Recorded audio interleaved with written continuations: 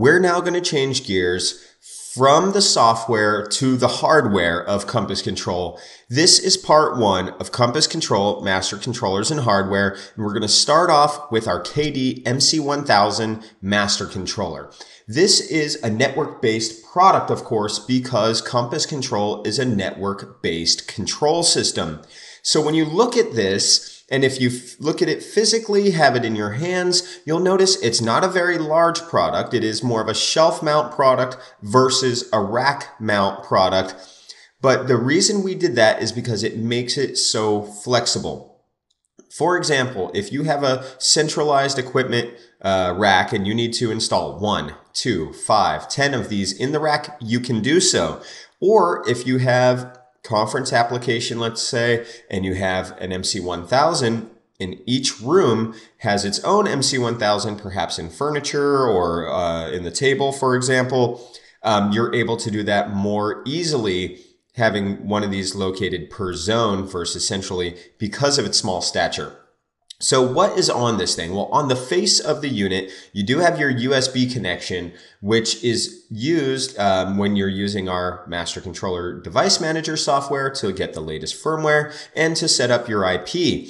Also, you have an IR learning window there on the front center. Very, very useful for learning new IR remote control codes, which, as we mentioned earlier, does have to happen from time to time, even though we have 160,000 different code sets. So what we always suggest is that your company has an MC1000 in your possession as your company unit, because it is going to be a big benefit to you if you can do testing, but also your IR learning in the office ahead of time. Compass Control isn't typically something you want to do on site because, programming is a time-consuming thing. So moving further to the right, you have the multifunction ports 1 through 6. And with these multifunction ports, these actually, they're activated by voltage passing through their respective multifunction ports on the rear. So the LEDs only illuminate if the ports on the rear execute a command or voltage. So there's no programming which tells these lights to illuminate.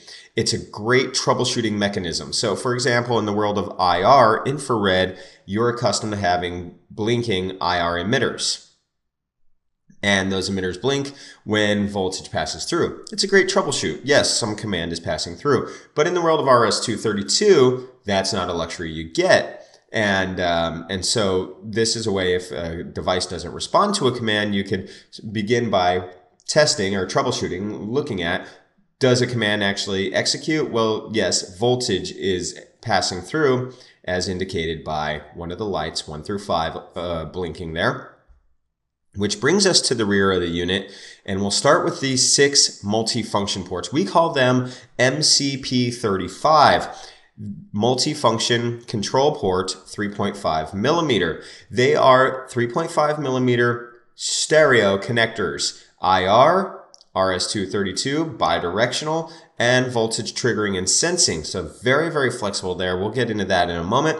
There is a relay, a 3-port relay, so you can have normally open, normally closed settings. There is a Zigbee RS-232 port. Now that there's a special accessory that ships with the MC1000 that is a 3.5 millimeter 3-ring 4 conductor. So it's got an extra contact versus a stereo connector. And that's because that Zigbee port, when it was used with our Zigbee antenna, when we had the handheld remote, that Zigbee antenna required power as well. So it's bidirectional communication, transmit, receive, ground, and power for the Zigbee antenna. Of course, that's going to be a non-connect when you use with the RS-232 adapter.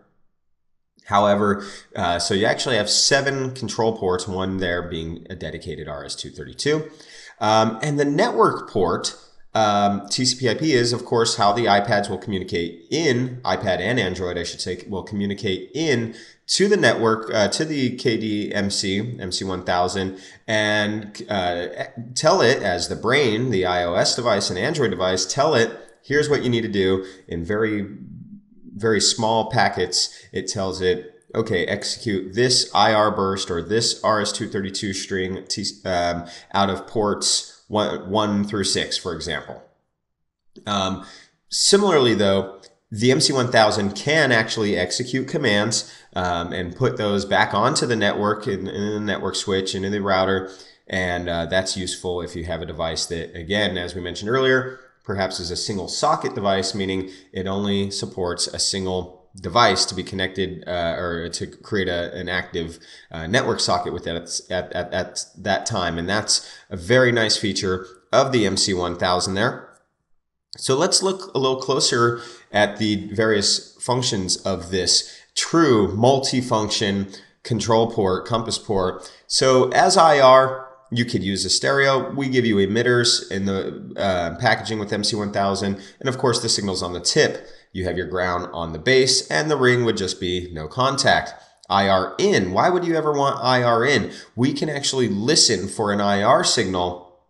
We could do things with that while we're listening, while we're open for that IR signal. We could have a bidirectional driver, for example, that says, okay, if we receive this from the zone, then we need to execute this whole macro event. So that's a pretty neat feature, a port that's listening for specific IR commands to come in. We have bidirectional RS-232, tip, ring, and ground. Tip is TX, ring is RX, so T and T, R and R, that makes sense, and your ground on your base, of course. Voltage sensing. This is for the MC1000 and MC2500 only. The MC2500 is no longer an active part, but there are units out there, of course, but not for our matrix switchers with the master controller embedded. We'll get into that in the next section of these videos. But you can sense voltage. So for example, a simple television is not a bidirectional RS-232 or TCP/IP communicating device. Instead, a simple television can tell you it's on, though, by having live voltage when it powers on. For example, the analog video connector will be, 2 volts peak-to-peak signal there, I believe. And so what happens is you could create bidirectional events that say, oh, if the TV turns on because maybe somebody just pressed a button on the television, then let's go ahead and execute the rest of these events as well. Voltage triggering to control screens, to control relays, to control shades and this kind of thing, amplifiers, 5-volt output level, voltage on the tip, and sensing not only for voltage, but as I mentioned before, composite video or PCM, just like before, you would just plug in on a 3.5. So there's not a need for a special accessory for trigger and sensing voltage with the MCs in the compass control. So now, what if you need an additional relay or a contact closure? That's where the KD CCXR200 comes into play, and it just connects to one of those multifunction ports. And in the programming, you will treat that port as a trigger, and if voltage is being triggered from that port, well, then the relay will go to the open mode. If there's no voltage, it goes to the closed mode. And so this is quite nice. You could use this up to 100 feet away. You could use copper wire to extend that. And again, it just connects to the MCP35 port, one of the ports on your MC1000. And then not manufactured, not sold by KeyDigital is our partner Global Cache and their ITAC series. They use Wi-Fi to then convert the incoming Wi-Fi signal to IR, RS-232, or contact closure relay. So they're quite useful devices and quite affordable from what I understand. So that's a look at the basic control hardware that we have for compass control. And in just a moment, we're going to continue on to show you some of the embodiment of what we have at KeyDigital here, which is video and control all under one roof.